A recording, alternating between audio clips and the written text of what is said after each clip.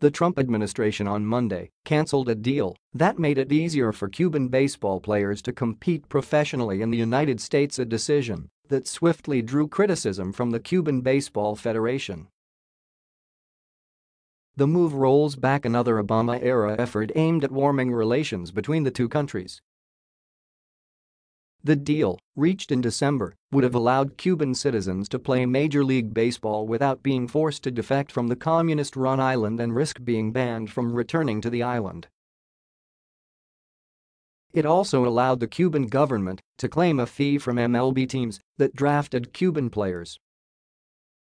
The agreement with MLB seeks to stop the trafficking of human beings, encourage cooperation and raise the level of baseball. Attacks with political motivation against the agreement achieved harm to the athletes, their families and the fans, the state-run Cuban Baseball Federation said in a statement to CNN. The original agreement was helped by an Obama-era regulatory change that allowed U.S. employers to hire Cuban nationals despite the 60-year-old U.S. trade embargo against Cuba.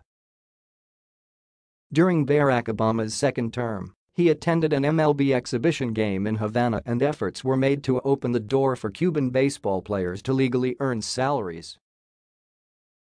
The White House, however, argued Monday that the Cuban Baseball Federation is part of the Cuban government, which caused the deal to be nullified as trade with Cuba is banned. The Trump administration has reversed parts of the Obama administration opening to Cuba and blames Havana for the turmoil taking place in socialist ally Venezuela. National Security Council spokesman Garrett Markey said in a statement that the U.S. does not support actions that would institutionalize a system by which a Cuban government entity garnishes the wages of hard-working athletes who simply seek to live and compete in a free society.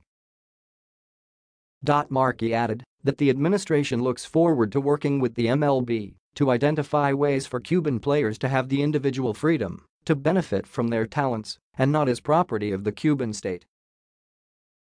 The MLB on Monday said they stand by the goal of the agreement, which is to end the human trafficking of baseball players from Cuba.